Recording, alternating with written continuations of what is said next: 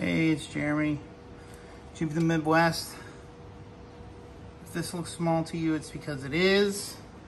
Doing something a little different. Bad Boy Buggy based on basically a golf cart. I mean, it is basically a golf cart, but my papa has, my dad has wheeled this thing pretty hard and it needs wheel bearings and seals. So I'm gonna do that today. I'm gonna pull the shaft and redneck some bearings onto it. Bearings are right here. My kit with bearings and seals. I've already taken the outside clips off, which suck, but you know. All right, I'm gonna get this set up, slide hammer. So I have this like it is because I have it like this because the lug nuts won't go any further in. This is so tight right here. But I have the axle nut on here. It's basically like a full floating axle. And I'm going to attach a slide hammer in here. It won't use, you know, I'm just pressing against itself if I do it the other way. And I'm going to slide hammer it out. I'm going to try to do this one-handed. And first time's a charm. That's out. You can see there's a bearing and then the seal is in there. I'm going to go ahead and pull this axle shaft out. And before I do the seal, I'm going to do the bearing. So I have the nut on the end of the axle. And you can see that that bearing is trashed. I'm going to set this crescent wrench here, which I'm actually surprised Dan doesn't have a bigger one, but it's probably someplace I just didn't find it. I'm going to set this on here, and I'm going to hit it right here with a hammer and beat that bearing off. That didn't sound right, but you know what I mean. I did spray it with a little bit of WD-40 to give it some lube. I won't be able to show it because I definitely need two hands and I'm not working in my shop. So, you get the picture. Hit this here. Bearing slides off. So 3 hits.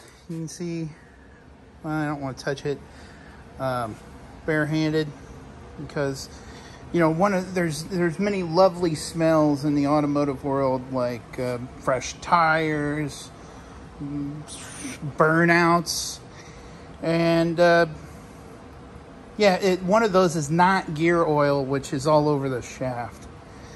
So I'm gonna go get the other bearing and we're gonna reverse it, spray some lube on here, and hammer it on. Same way. So here's the setup. Got this thing on the table so it's not on the splines, holding the shaft.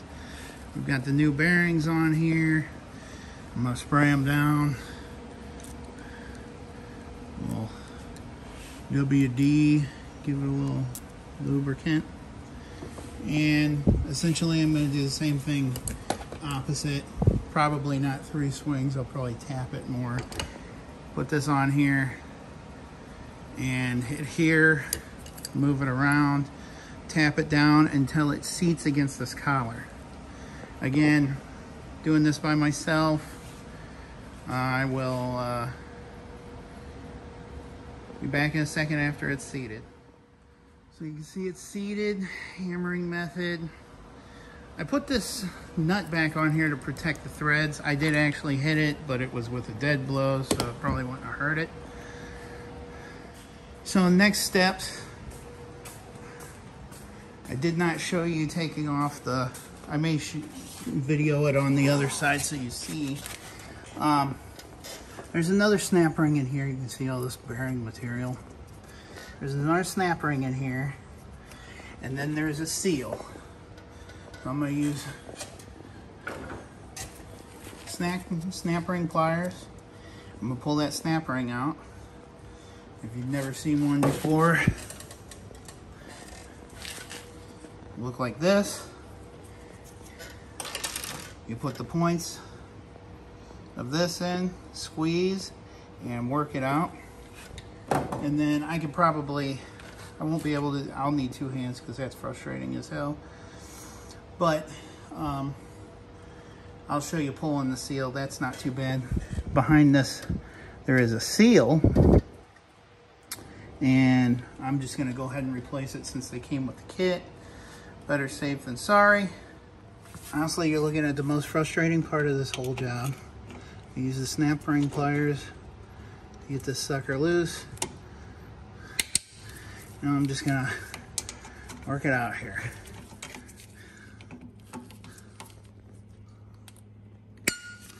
Watch your eyes. I ended up having to buy a special pair of garage glasses. So there that is.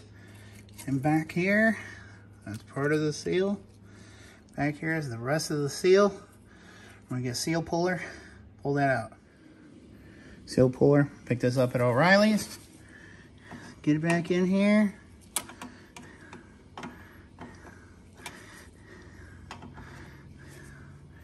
And pull. And there it is.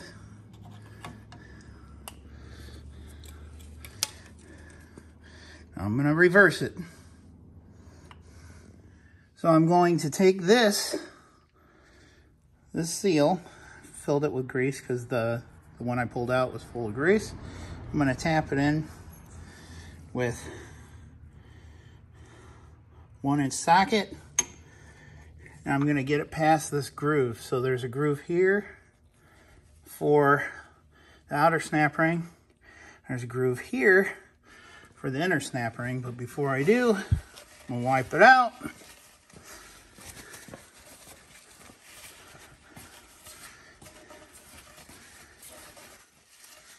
And set this in there. And I'm going to make sure I drive it in past the second groove. You can see it's already past the first groove. Be back when that's done. It's in. You can see 1, 2 grooves. You can almost push it in with your finger. Next thing, I'm going to put the second snap ring, the further back snap ring in. And then I'll slide the axle shaft in. And then I'll put the outer snap ring in. And that snap rings locate the bearing in there for the axle, and the bearing is seated so it sets the proper depth. Snap rings tend to go in much easier. You can see it's in there. Make sure it's seated in the groove. So I've put some grease on here, grease the seal. I'm going to slowly, carefully slide it in.